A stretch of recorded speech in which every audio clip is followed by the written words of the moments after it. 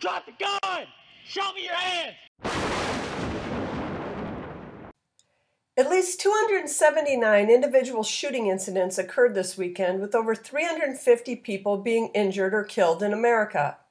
Here are the 10 cities with the most shootings. And you can tell summer's coming because half of these cities are in the double digits. Coming in at number 10, we have Baltimore. They had 7 separate incidents with 2 killed and 5 injured. Baltimore is one of 4 cities to make the top 10 list every week since I started doing it 6 weeks ago. Number 9, Indianapolis, also had 7 incidents with 5 killed and 5 injured. Until I started doing these weekend shootings reports, I didn't realize just how bad Indy has gotten. Number 8, St. Louis had 7 incidents with 6 killed and 10 injured. Number 7, Washington, D.C. had 8 incidents with 1 killed and 7 injured.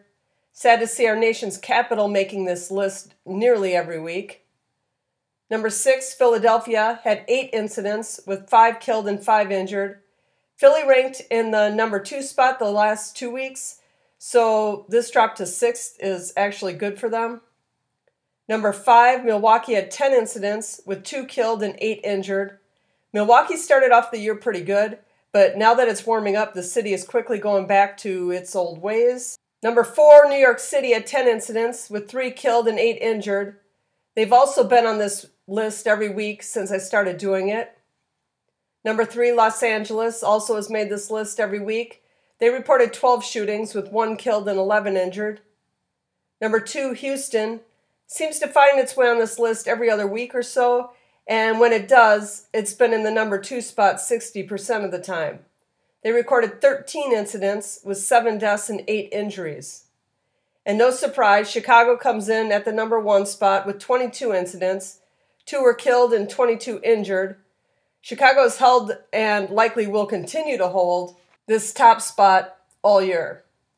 So those are the weekend shootings. There were probably more incidents that weren't reported or recorded as of 8 a.m. Eastern Time, but that'll give you an idea of which cities are bad and which are becoming bad.